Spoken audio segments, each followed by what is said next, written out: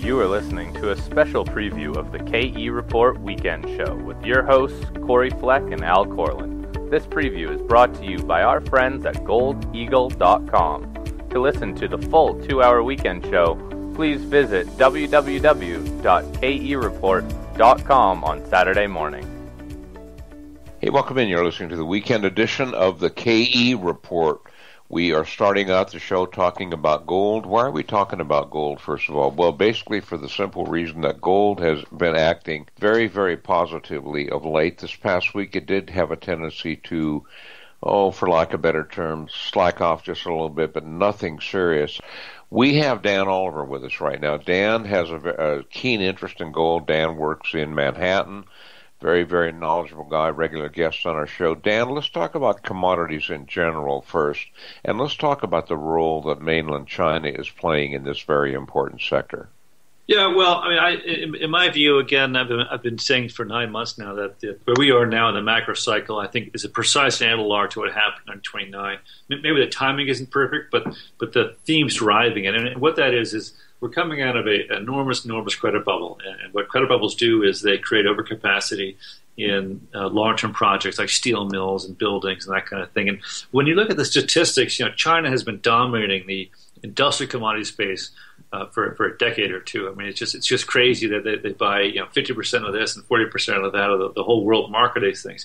And they've used them to build cities that no one lives in, to build ships that no one wants, to build the fourth ring road around the city or the third airport. I mean, all these projects that really have no value at all. And I think last summer we saw the beginning of the unwind of that economic model. So what's going to happen is that's excess capacity, and the answer is that they're going to dump it on the rest of the world. There was an incredibly interesting article in the South China Morning Post a few weeks ago where the fellow said that China shouldn't pay the mistake of for the bailing out the whole global economy because they invested this to help everyone else out, and that their strategy to dump their excess capacity on the world would, quote, deindustrialize most of the world. So I think that's what's happening, and to me, again, that's precisely what happened in the early 30s. Is all the excess capacity from all over the world went flooding out looking for someone to buy it, and the response was trade barriers. And Smoot-Hawley came in to protect American workers, and my view of the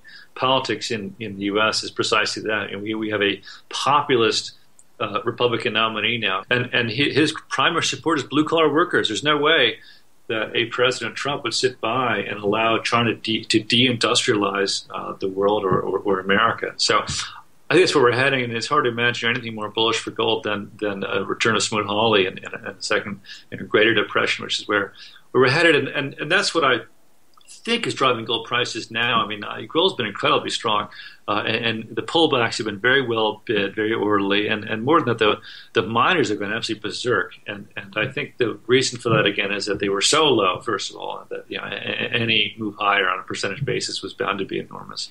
But generalist funds all of a sudden are moving into the space because they recognize that they need to have some sort of insurance against the collapse of this credit bubble, which is in progress, and one of the cheapest, most efficient ways to do that is to get into the gold sector, especially the junior gold sector, which is very levered to gold prices. So again, these things have had enormous runs, and what's even more impressive is not that, but is that the pullbacks have been very orderly and well bid.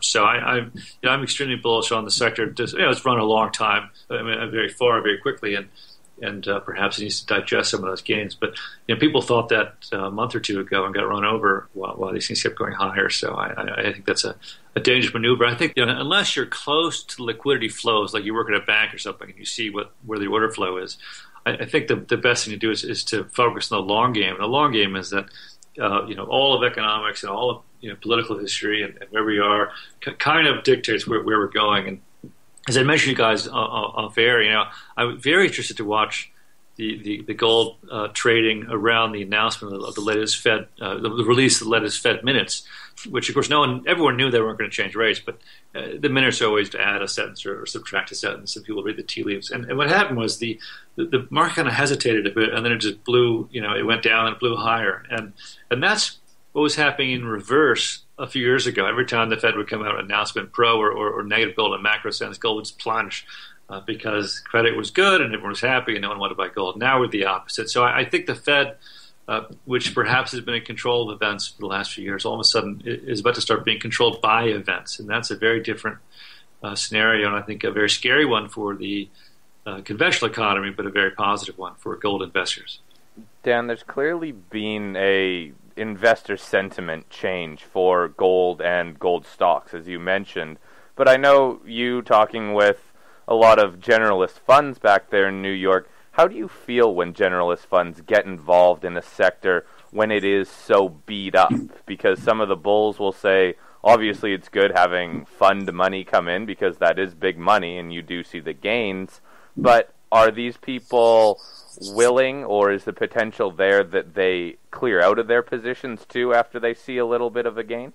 I mean, sure. I mean, the thing is, when you're looking at price in stocks, you've got to wonder who the marginal buyer is, right? I mean, everyone who is a gold buyer has already bought everything they can afford to buy, so they're probably not going to move the market much because all their capital is already deployed. And so you have to look for where's the new capital going to come from to power this thing higher. And right now, the answer is from these generalist funds that look around the world and all they see is negative rates. They can't invest in bonds. I mean, the stock market looks very toppy and it's very overvalued, and so they don't want to do that. They kind of have to because that's what they do, but they're looking for alternate place to put their money, and gold's one of them. And so, of course they'll get out when the conditions change, but I don't see where those conditions are going to change in the near future until gold's very, very much higher than it is now.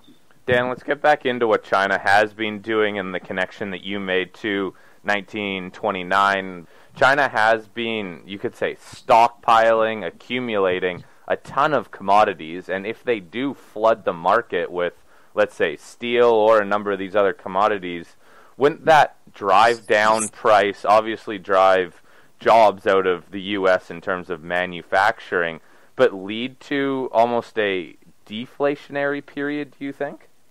Oh, well, I mean, sure. I mean, in terms of the value of those things, again, I've read articles about how in China they go to shut down the steel mine, and literally the workers rise up and lynch the manager.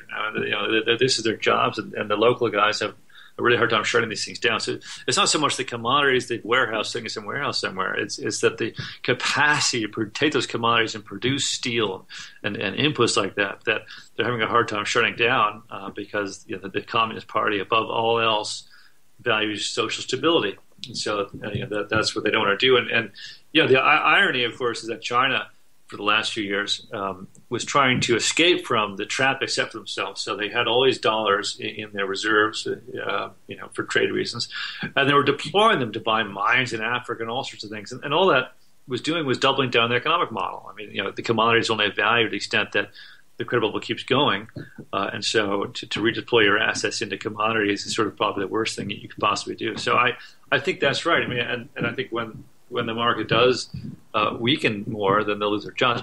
But be careful about words like deflation and inflation. I mean, you can have a situation like in the 70s, like in Weimar Germany, where you have industrial demand collapsing, and so the real value of commodities goes down, but the paper currency collapsing even faster, and so nominal prices go up. And so there are two different things happening.